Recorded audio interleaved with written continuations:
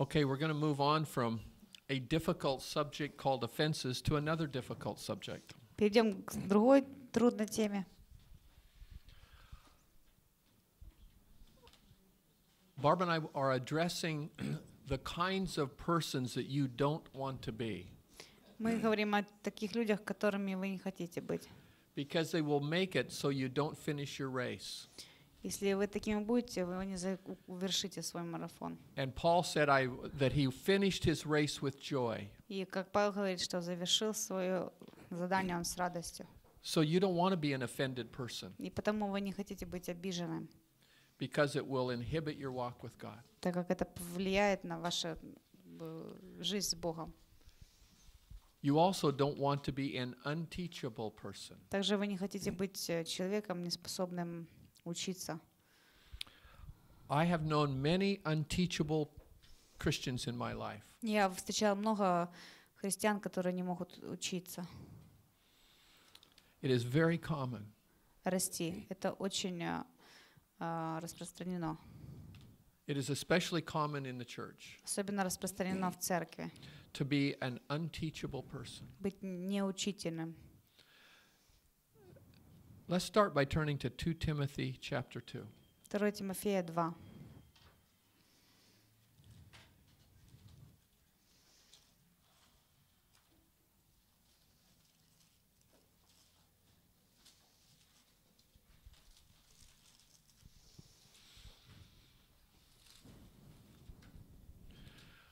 Would you read verses 24, 5, and 6? Стихи 24-26.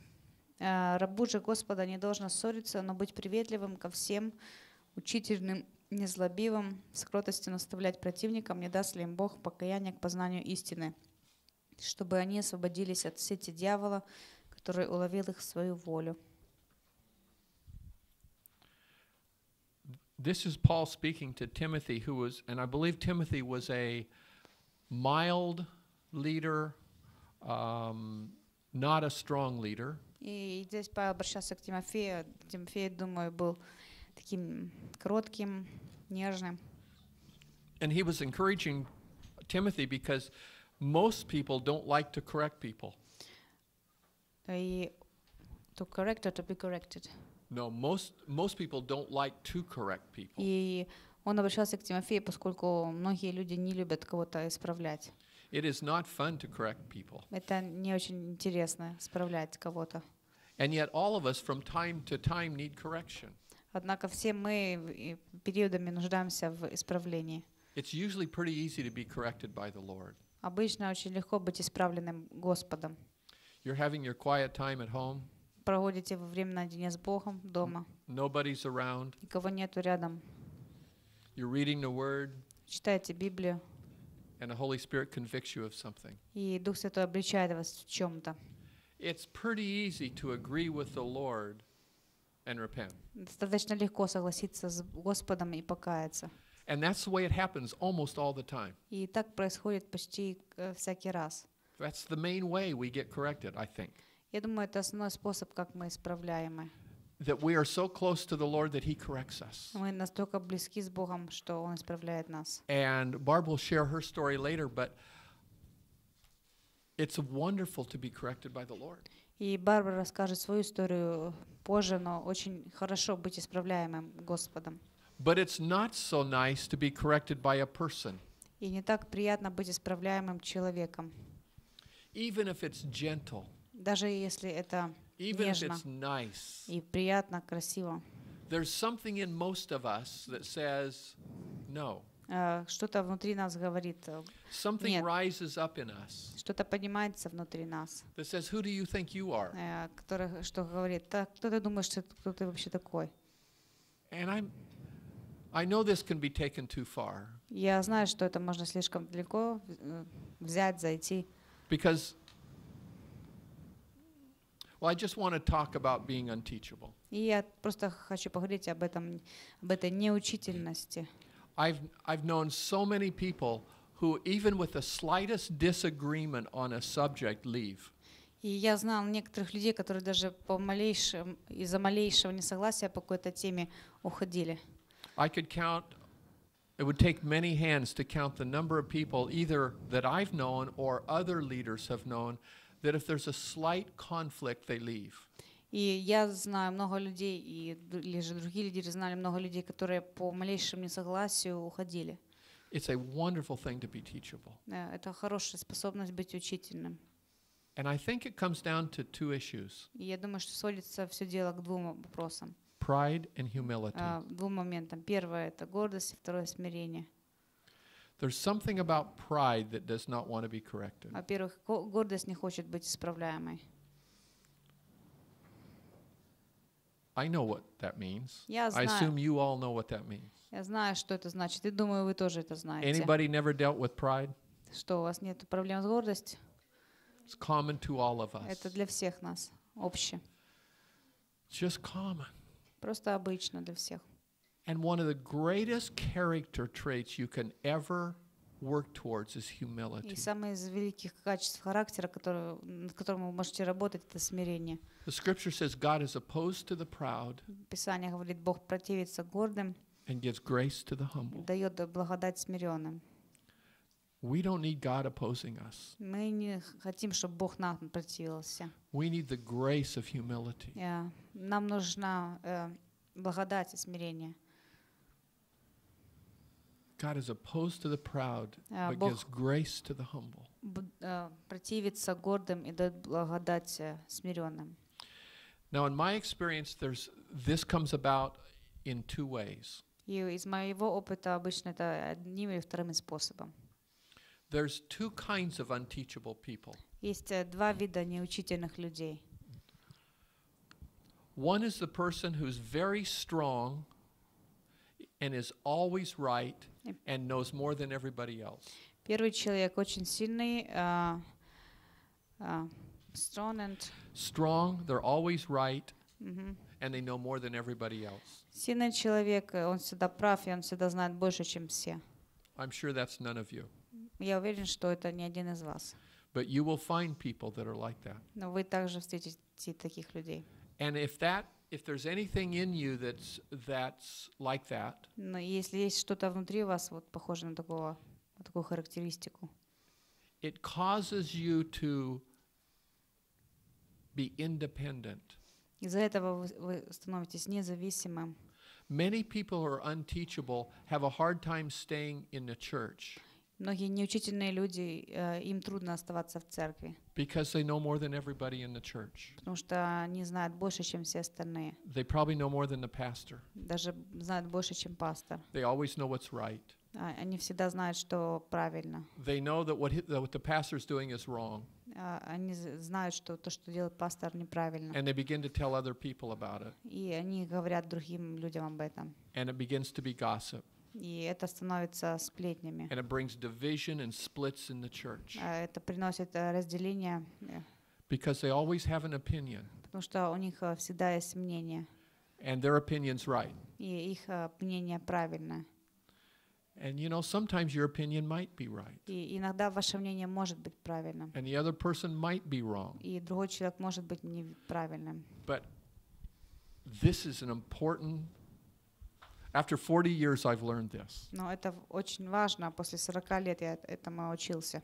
Life's not a matter of being right and wrong.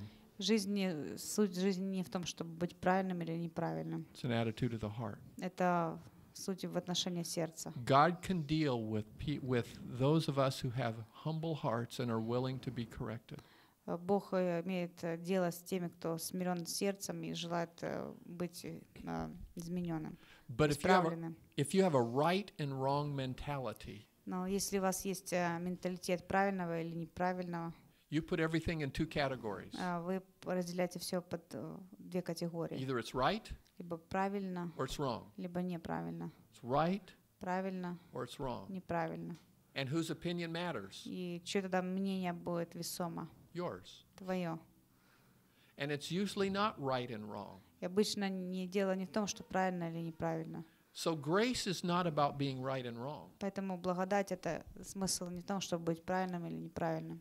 In fact, the definition of grace Более того, определение благодати is undeserved, unmerited, unearned favor with God. Незаслуженная милость Бога, благоволение Бога. Your favor with God doesn't come because you're right, Благоволение Божие к вам приходит не из-за вашей правоты, because He gives you grace. потому что Он дает вам благодать. This sounds like last session. Это похоже на предыдущее занятие. And if you're unteachable, it's because you're thinking right, wrong. И вы неучительны из-за того, что вы думаете правильно, неправильно, правильно, неправильно. I'm right and you're wrong. Я правильный, ты неправильный. It's not the matter. Не в этом суть. The matter is your heart humble enough to receive someone's teaching? Суть в том, что достаточно ты смирен, чтобы принять, научиться от кого-то. It's a heart test. Это испытание сердца. In fact, sometimes you need to agree with somebody even though you're right and they're wrong. И иногда даже приходится согласиться с кем-то, даже если они не правы, а вы правы. I'm not talking about sin. Я не говорю о грехе. I'm talking that if somebody has the place of authority and they want to do this, И я говорю о человеке, если у них есть какое-то место власти, и они хотят это сделать, and they feel God's leading in that direction, и они чувствуют, что Бог ведет в этом направлении, but you think we ought to do this, а вы думаете, нужно это делать, it's a heart test. то это испытание. And God would love you if the person is over you for you to be humble and do that. Again? Say it again. It's a heart test for you. Это испытание сердца. If the person is over you in Если authority, человек над вами, если, the Lord is just testing your heart. то Бог просто проверяет ваше сердце. Don't be offended. Не обижайтесь, Let it go. отпустите, Because God will honor you, потому что Бог почтит вас, the one with a humble heart. того, кто со смиренным сердцем. So the first kind of person is opinionated, strong, and knows right from wrong. Поэтому первый человек — это всегда со своим мнением, всегда правильный. The other kind of person that's unteachable Второй человек, который неучителен, is the person who's touchy. Does that translate? keep on. Touchy, easily offended. Второй человек — это такой слишком недотрога, и всегда его легко обидеть. They're protecting themselves Защищают себя. because maybe they've been hurt Потому что, возможно, они были ранены or rejected. или отвержены. And because they've been hurt or rejected, they can't take someone's teaching. И из-за этого они не могут учиться от кого-то. They're defensive. И они в защитной позиции. I think we all know people who are defensive. И я думаю, что все мы знаем людей, которые защищаются. Maybe some of us are defensive. Может быть, некоторые из нас. That's something that, to be honest with you, of what we're talking about, that's something that I've had to overcome. И, в принципе, это то, что я преодолел, Of trying to not be defensive. пытаясь не быть в защитной позиции, And состоянии. sometimes that comes out of our history И иногда это приходит из нашего прошлого, when we've been rejected or hurt by people. когда мы были отвержены или When оскорблены. if that's the situation, that person needs to be healed of rejection. И если такая ситуация, то человек должен быть, нужно ему исцеление от отвержения. And know that God loves them. И знать, что Бог любит его. And therefore they're able to take correction. И поэтому они могут принимать исправление. I would like to look at two more verses. Еще два стиха хотел бы рассмотреть. Proverbs 9:7. Притчи 9:7. Proverbs chapter 9, verses 7 to 10. 9:7-10. Поучающий кощунника наживет себе бесславие, и обличающий нечестивого пятно себе. Не обличай кощунника, чтобы он не возненавидел тебя. Обличай мудрого, и он возлюбит тебя. Дай наставление мудрому, и он будет еще мудрее. Научи праведивого, и он приумножит знание. Начало мудрости — страх Господень, и познание святого разум. This says if you rebuke a wise man, he will love you. И здесь говорится, если обличаешь мудрого, again, if you rebuke a wise man. Is that not what yours says? It said, verse 8, the last half, says, rebuke a wise man and he will love you. Там говорится, обличай мудрого, и он полюбит тебя. Give instruction to a wise man and he will be still wiser. Научи мудрого, и он еще станет мудрее. Teach a wise man and he will learn more. Научи мудрого, и он большему научится. We need to be wise. Нам нужно быть мудрыми. We need to seek instruction. Нам нужно искать Seek наставления, correction. искать исправления. How many of you go around seeking instruction and correction? Кто из вас ищет наставления и исправления? Whoa! Saints! Вы святые. О, святой. Wise men and wise women. Мудрые женщины, мудрые мужчины. Yeah. Иногда, she says sometimes. 3 wise men. Where? Barb said 3 wise men. 3 мудреца тут сидят. That is true. Это правда. It is a wise man and a wise woman who will seek correction. Мудрый человек, женщина, мужчина, тот, кто ищет исправления. But you can only do that if you're humble. Но это возможно только если ты смирен. If you're not trying to keep your reputation. Если не пытаешься поддерживать свою репутацию. It is a wonderful thing Это to develop the character trait of humility. Замечательное качество, развивать смирение. You know, you can work on that. И вы можете поработать над этим. I was at a pastor's conference one time. Однажды я был на пасторской конференции. And this leader was teaching us about love. И этот лидер учил нас о любви. And this pastor said when he read 1 Corinthians 13, И тот пастор говорит, прочитал он Коринфянам 13 главу, he realized that he didn't love the way he should. он понял, что он не любит так, как должно. You know, the word is like a mirror. И знаете, слово похоже на зеркало. When you look at it Вы in the смотрите mirror, в зеркало, you see yourself. видите себя. And he looked at love, Посмотрел на любовь and he saw that he didn't love the way he should. и увидел, что он не любит так, как должно. And he decided to work on himself. И он решил поработать над собой.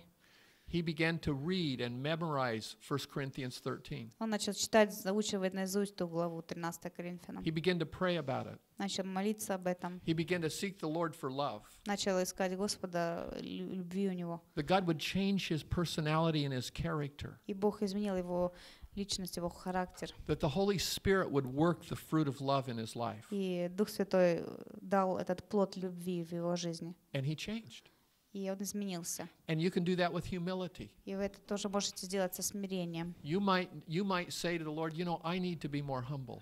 Возможно, вы скажете Господу, мне нужно больше смирения. And you can work on yourself. И вы можете работать над собой. By the grace of God, По благодати Божьей. he will change you.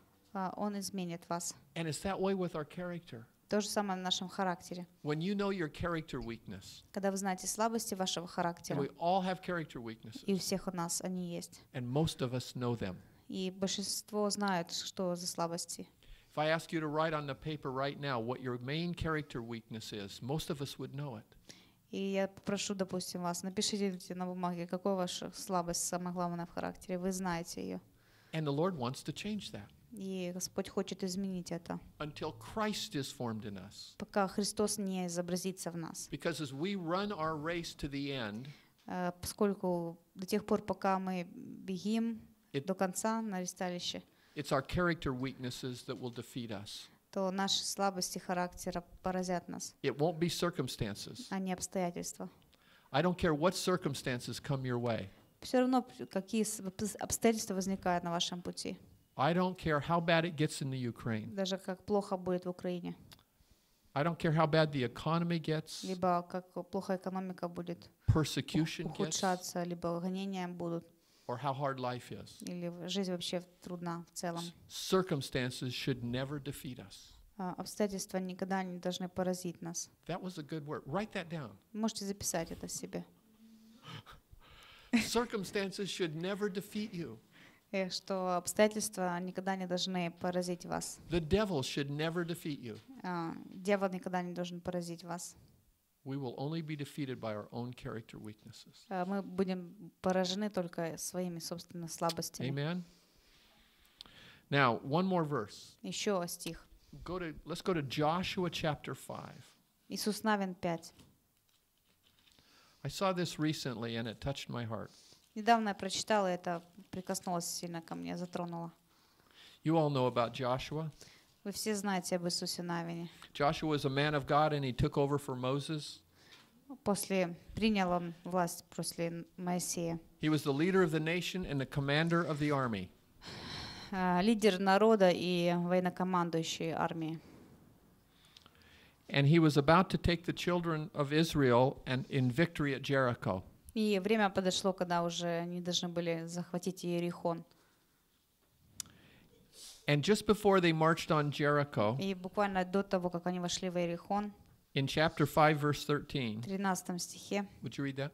Иисус, находясь вблизи Иерихона, взглянул и видит, и вот стоит перед ним человек, и в руке его обнаженный меч. Иисус подошел к нему и сказал ему: «Наш ли ты или из неприятелей наших?»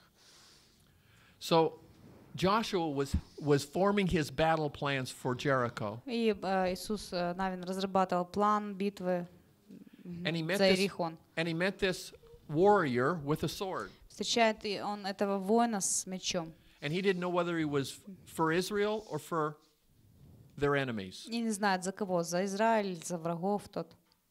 And so he asked him, "Are you a friend or a foe?" Спрашивает: ты враг или друг? So this man said, И он отвечает: "No, but as commander of the army of the Lord, I have now come."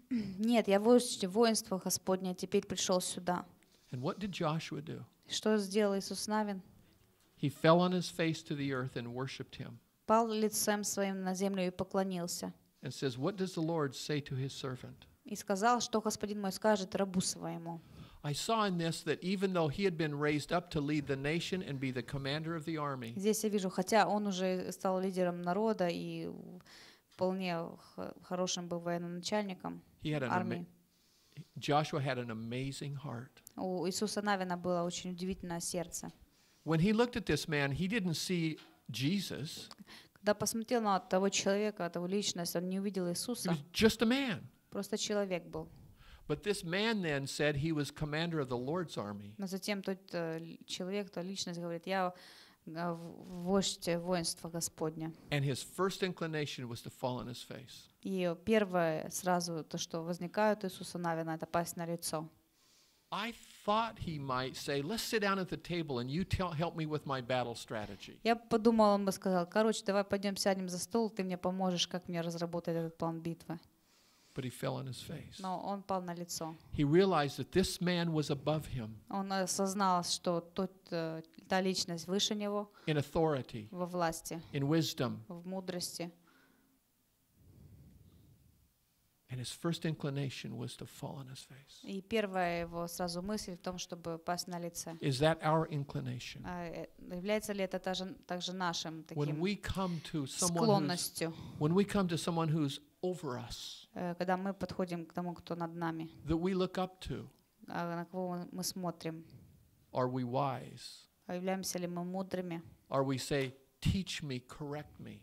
Говорим ли мы: научи меня, исправь меня? That is a wise man and a wise woman. Это мудрый мужчина и мудрая женщина. Мудрая женщина. And that kind of character И такого плана характер, is like gold. как золото. I can tell you in the first two we've talked about offenses and offended people and unteachable people. И, как я сказал, обиженные люди и неучительные люди. If you avoid those two, Если вы избежите два таких качества, you're gold. вы как золото. God will use you. И Бог использовать You will будет вас. be a blessing to a church. И вы станете благословением для You will be a церкви. blessing to the body of И Christ. будете благословением для тела Христова. Amen. Would you like to?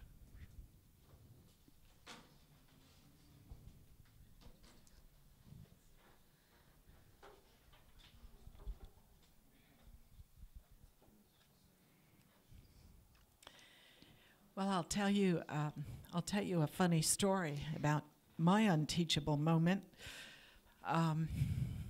You know, it's a tragedy to be unteachable. И я расскажу вам интересную историю о моей неучительности, что это такая трагедия быть неучительным. You're helpless because you don't know, Вы беспомощны, потому что вы не знаете. and you miss out. и вы все упускаете. Back in 1966, before you were born, В 1966 году, даже когда вас еще не было, I was a student at university studying political science. я училась в университете, изучала там политологию.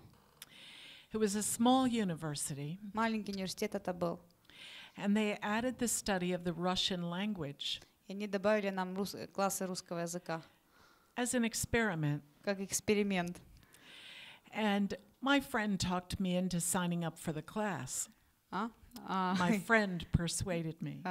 Моя подруга убедила меня в том, чтобы я присоединилась к этому классу.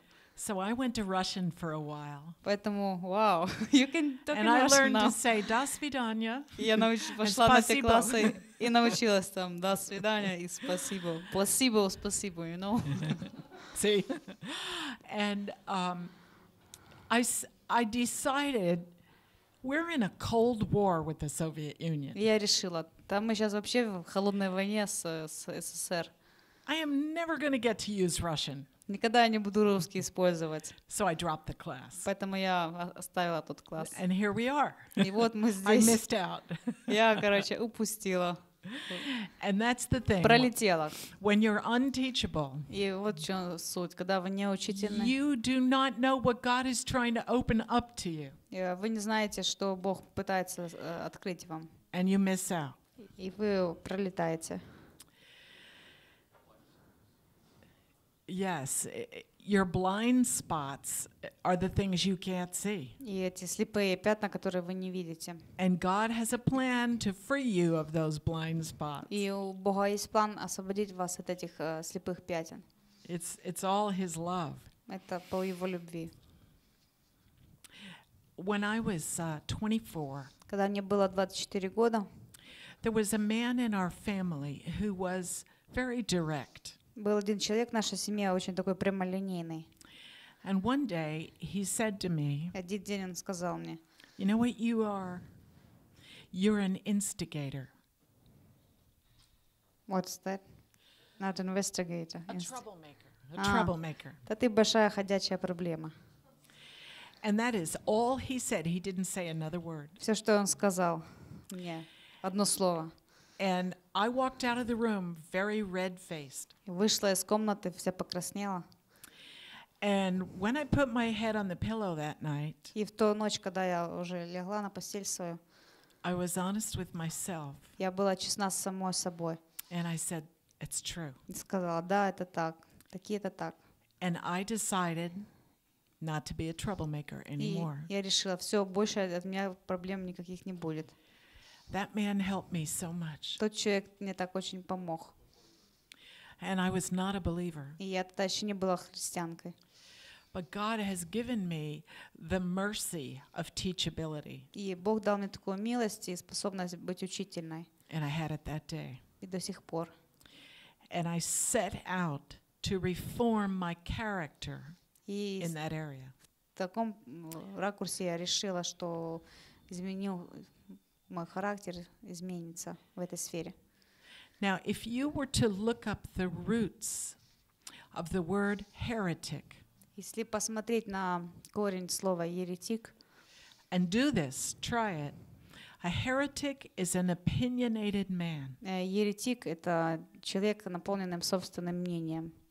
That's the root meaning of the word heretic. Это корневое слово, корневое значение слова еретик. And that'll really get you thinking. И это заставит вас призадуматься. And you might say to the Lord, am I an opinionated man? Можете и себя, Господа спросить, являюсь ли я человеком со своим мнением? Do I feel strongly about certain things? Чувствую ли я как бы сильно какое-то мнение о чем-то? And God will tell you. И Бог скажет вам. When I became a Christian, I needed to get it all right from the start. И когда я стала христианкой, то надо было с самого начала все привести в порядок. And I wasted a lot of time И много времени я утеряла, trying to get it right, пытаясь все правильно сделать, rather than trying to know Him, вместо того, чтобы узнать Его, which would have been much easier and more direct. Чтобы было бы намного легче и напрямую. Remember that in the garden there were 2 trees. Помните, как в саду было 2 дерева? The tree of the knowledge of good and evil Познание добра и зла and the tree of life. и дерево жизни. The opinionated man or the unteachable man Человек, исполненный собственным мнением, либо неучительный человек, is eating from the tree of the knowledge of good and evil. Есть от дерева познания добра и зла. You want to eat from the tree of life. Вы хотите жить от дерева жизни. And you choose your opinions based on the promptings of the Holy Spirit. И вы избираете, какое должно быть у вас мнение в зависимости от того, что Дух Святой вам скажет. In newness of life. В обновленной жизни. When I was a very young believer, когда я только веровала, one evening our pastor said to us, в один вечер пастор наш сказал, if you have unforgiveness in your life, stand up. Если в жизни вашей есть непрощение, поднимитесь. Well, I'd never heard that word before. Я этого Unforgiveness. слова никогда раньше не слышала. Непрощение. What is this? Что это такое? And I thought, I probably do, so I stood up. Я думаю, ладно, попытаюсь встать, встала. And I think teachability is like that word, unforgiveness. Я думаю, что слово учительность похоже на слово непрощение. It's part of the secret language of the kingdom. Это такой тайный язык Царства Божьего. Of the children of the kingdom. Детей Царства Божьего. Out there they don't talk about unforgiveness. Там за пределами вообще не говорят о непрощении. And they don't talk about teachability. И они не говорят об учительности. But inside the kingdom it's a secret, isn't it? Но внутри Царства Божьего это тайна, не так ли? It's one of our secrets. Это одна из наших тайн. It's a mystery. Таинство. And God can only work with us if we're teachable. И Бог может работать с нами только в случае нашей учительности. So along with Gary, I plead with you. Поэтому, как и Герри, так и я умоляем вас, to be teachable. Будьте учительными. Even in a person who would come to you attacking you, Даже если человек приходит и атакует вас, there may be a grain of truth. В этом тоже может быть зерно истины. Yes. I think that's all I want to say. No, there is something more. I just remembered the other thing. Еще я вспомнила момент один. There is a danger in being open to teaching. И есть опасность в том, когда вы открыты учению. There are meddlers in the church. Who? Meddlers, people who meddle. Do you know that word? People who poke their nose into other people's lives. И есть люди, которые постоянно встревают свой нос в чужие дела. So if you know someone who's always got something to say about your life, И если есть кто-то, которому постоянно есть что добавить в отношении вашей жизни, step back and take it to the Lord. Отступите и принесите это Богу. Let Him tell you whether this is true. Пусть Бог скажет вам, правда это или нет. Because by being teachable and open to correction, Потому что из-за того, что вы учительные, то из-за того, что вы открыты к исправлению, you expose your holy of holies, вы таким образом раскрываете свое святое святых, your innermost place. ваш внутренний человек. So don't let the meddlers hurt you. Поэтому не позвольте тем носатым, те, кто скрывает свой нос, повредить вам. God has made you with natural boundaries И Бог создал вас с естественными границами around your soul. Вокруг вашей души. And meddlers can be very destructive. И такого плана люди могут очень сильно разрушать. I see many of you agreeing with me. You know what I'm saying. Я вижу, что многие из вас соглашаются со мной. Вы знаете, о чем я говорю. The meddler has not learned the secret. Let God fix me and let God fix you. И такие рода люди не научились этому секрету, что пусть Бог меня исправит, и пусть Бог тебя исправит. So the prophetic ones among us Поэтому люди с пророческим уклоном среди нас need to understand if we see something in somebody's life, должны понимать, что если мы что-то видим в жизни кого-то, it is for secret prayer то это для тайной молитвы. unless God says to speak. Если только Бог не пошлет и не скажет And it is, сказать. I'm one of these people.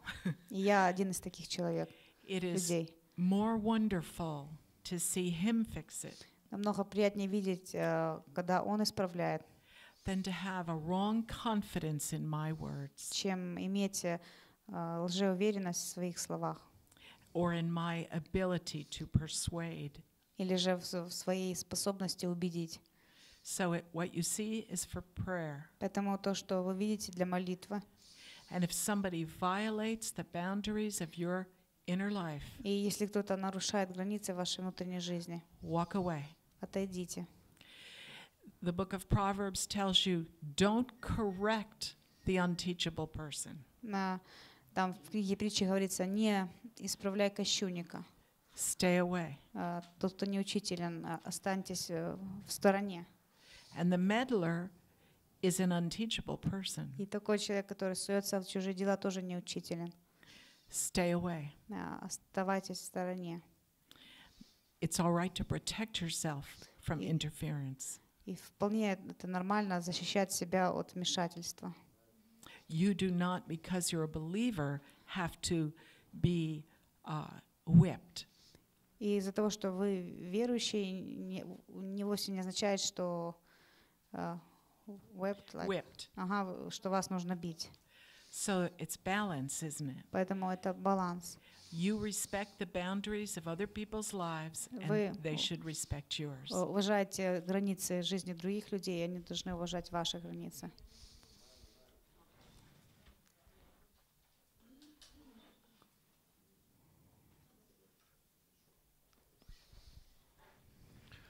We only have about 2 minutes left. У нас где-то 2 минуты осталось. What Barb just shared reminds me that we should have a time for questions and answers tomorrow. И Барбара мне напомнила, что завтра у нас может быть будет время для вопросов. Because it's very difficult for us to teach something Очень трудно для нас учить чему-то and give all the angles of it и давать все возможные перспективы, and all the balances that are все возможные грани отображать. and sometimes there's cultural differences Иногда бывает культурное различие, that I don't know about. о которых я не знаю. And I say something one way Я что-то скажу по одному, and it goes through Tatiana's brain and mouth и это проходит через мозги и рот Татьяны, and then comes to you. потом к вам доходит. Sometimes the wires get crossed. И whose wires? Their wires. Whose Okay. wires? My wires, your wires, or their wires. И потом, как сказать, замыкание иногда бывает, провода. And so maybe we've said something that you have questions about or you want to question. И, возможно, вы что-то сказали, и у вас возникли вопросы, и хотите какой-то вопрос задавать. So please, if you have some questions, we'll talk about those tomorrow, okay? И если есть вопросы, мы завтра отведем время для вопросов. All right? Praise the Lord. Все, слава Богу. Have a great day. Хорошего дня.